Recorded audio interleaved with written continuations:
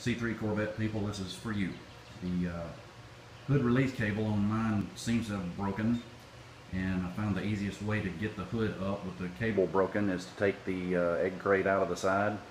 There are a couple of screws that hold it in, 2 screws at the top here, and then there's a clamp at the bottom. You can just rotate the thing out forward from the top, and once you get it out, you can reach way up inside. Actually not all that far, but reach up inside, and the release is right here. You pull that down from underneath, and you can see all the way to the floor. Pull that down from underneath, the hood will come right up. That's the easiest way I found to do it, and if you have a broken cable, good luck with it. Not too big of a job.